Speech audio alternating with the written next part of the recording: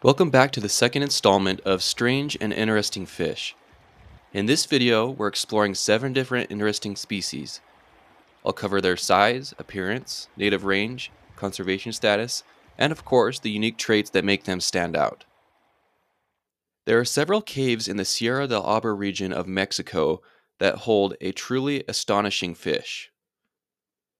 The Mexican blind cavefish is a cave-dwelling form of the Mexican tetra.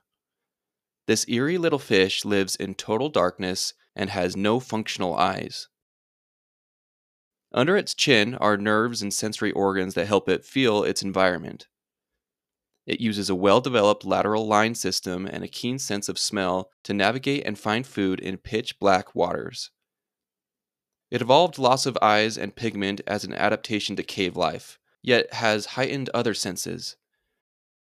It exhibits schooling behavior even in darkness. Adult cavefish are quite small, about 3 to 4 inches long. They are slender, laterally compressed by shape, being pale pinkish white or silvery in color, with pale or transparent fins. Native populations of this form are only found in certain limestone caves of Mexico.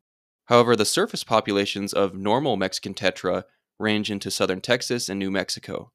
The Mexican cavefish is not considered endangered, but is surprisingly a fish of least concern.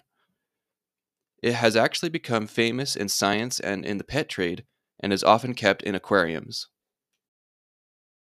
The Rio Grande Cichlid, also known as the Texas cichlid, is a large, colorful member of the cichlid family. While there are hundreds of different cichlid species, the Rio Grande Cichlid is the only cichlid native to the United States. This fish is native to the warm rivers of the lower Rio Grande Basin in Texas and northeastern Mexico.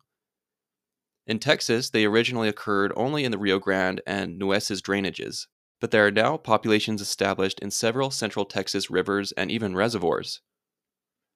This fish is hardy in warm water but can't survive long in cold temperatures, likely dying in anything below 49 degrees Fahrenheit. Adults are olive to brown with vivid cream and turquoise spots all over their sides. Faint vertical bars appear on the lighter colored individuals, and like many other cichlids, breeding males grow a pronounced hump on the forehead. Both dorsal and anal fins taper long past the tail base. They have 5 to 7 spines in the anal fin. These fish grow to be about 10 to 13 inches long. The conservation status of this fish is of least concern. In fact, the Rio Grande cichlid is popular with anglers as a feisty fighting fish and is even considered good eating. I just find this fish very interesting because its tropical appearance is very unique for fish found inland in the United States. You could say that the bowfin is a living fossil. It's the last survivor of an ancient fish lineage dating back over 100 million years. Bowfins have long, cylindrical bodies, sometimes with a dark mottled pattern, and a distinctive long dorsal fin that runs most of the body's length. The head is broad with a large upturned mouth full of sharp teeth and a bony plate under the chin. Bowfins are usually olive-colored with dark net-like marks. Males also develop a black eye spot with an orange rim on the tail base. Male bowfin can exhibit some incredible bluish-green colors during the breeding season, usually these colors being most noticeable on the fins, but also inside of the mouth. Bowfin are a large fish that can reach over 30 inches in length. Females typically grow larger than the males. Their native range is across eastern North America, from the St. Lawrence River and Great Lakes down through the Mississippi Basin, also existing east along the Atlantic and Gulf coastal plain. They usually live in weedy backwaters, oxbow lakes, and sluggish streams. Many anglers appreciate bowfin as a tough fighter and a unique predator. While bowfin aren't federally listed, there are certain areas where populations are at risk. Unfortunately, bowfin can be misidentified for their invasive look-alike, the northern snakehead, and are often killed as a result. If you live in an area where bowfin or northern snakehead exist, I would highly suggest familiarizing yourself with the identification of both these species so that bowfin aren't mistakenly killed. The fathead minnow is a small common fish. It is native to streams and ponds across much of North America from central Canada down into the southern US. and they have since been introduced in many other areas, greatly broadening their range. Fathead minnows tolerate polluted or low oxygen water that other fish can't handle and are a common forage fish. Adults are only about 2 to 3 inches long. Now, what makes this fish interesting to me is the physical change that males undergo during breeding. First looking like a very ordinary fish with a basic olive brown color and a dark lateral stripe and a pale underbelly, the whole apparent structure of the head changes to be round and blunt and turns black in color. Perhaps even more intriguing, they develop hard spikes or breeding tubercles on the head and fins. During breeding, males build and defend nests under rocks or logs. They exhibit vigorous parental care, protecting their eggs until they hatch. I recently had a privilege of observing this behavior as I watched a male fathead minnow aggressively attack several sunfish venturing close to his nest. It was kind of amusing to watch. Fatheads are also a classic lab test animal for toxicity studies because of their hardiness and, of course, are of a least concern status. The least brook lamprey is one of the smallest lamprey species on Earth, being only 3 to 7 inches as adults. Lampreys are jawless, eel-like fish. While many lampreys are parasitic, blood-sucking nightmare fuel, the brook lamprey is non-parasitic. In fact, as an adult, it does not feed at all. Instead, it uses its specialized sucking mouth to excavate shallow depressions in the stream bed for spawning. After a successful spawn, the lamprey larvae burrow deep into sandy creek bottoms and filter feed on tiny particles of waste and debris for 4 to 6 years. They then transform into 3 to 7 inch adults just in time for the spawn to repeat the process. Adults have an elongated, slim body without scales or pelvic fins. The one dorsal fin is split into 2 parts, the front and rear lobes. Just like other lamprey species, it has a round sucker-like mouth but no jaws. And this lamprey species lacks those sharp, intimidating teeth that many other lampreys have.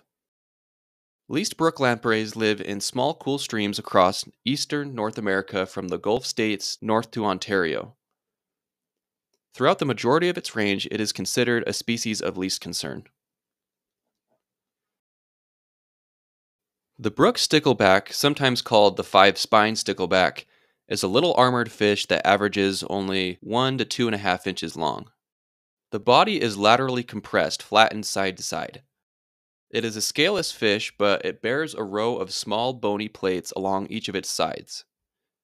It has 4 to 6 sharp spines on its back in front of the main dorsal fin, similar to other sticklebacks. Non-breeding males and females are olive or greenish with faint speckles and stripes on the sides. Breeding males turn darker, nearly black. Brook sticklebacks are native across cool vegetated waters of northern North America, from Nova Scotia and the Great Lakes region throughout much of Canada and the northern US. They prefer shallow edges of lakes, ponds, or slow streams with lots of aquatic plants. They are common and not endangered in any way. While this is a common fish to some, I just think that its unique armor build and spiked back is really cool, especially for such a small fish. The humpback chub is one of North America's rarest and most endangered fish. Adults grow about 15 to 20 inches long and can weigh several pounds. They have a strange-looking hump on their backs just behind the head, hence the name. They have a streamlined body and a deeply forked tail. Their coloration is olive gray on top, fading to silver sides and a white belly. The hump is thought to act as a hydrodynamic rudder that helps the fish hold position in the swift, turbulent canyon waters where it evolved. Humpback chubs are endemic to the Colorado River basin.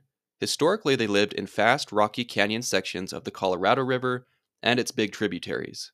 However, today, only a few remnant populations remain in the upper Colorado River in Colorado and Utah, as well as populations in the Grand Canyon area in northern Arizona. These fish spawn in the spring in eddies and slow pockets near boulders, and the males develop tiny breeding tubercles during that season. Humpback chubs can live over 30 years, but they do not mature until they are 2 to 3 years old. This species is federally endangered and has been listed as such since 1967. Dams, non-native predators, and habitat changes have drastically reduced its numbers over the years. Conserving the humpback chub has been a high priority effort among conservationists. In fact, due to these efforts, it was considered to be downlisted to only threatened after recent population increases in the Grand Canyon. However, that still hasn't happened just yet. In summary, the humpback chub is a remarkable survivor of North America's wild rivers, an ancient fish shaped by the whitewater. Its plight reminds us how human changes like creating dams can endanger even once common native species. I hope you enjoyed this video. There are a lot more episodes to come in this series, so please make sure to subscribe as a way to support me in making more videos like this one. Thanks, and I'll see you on the next one.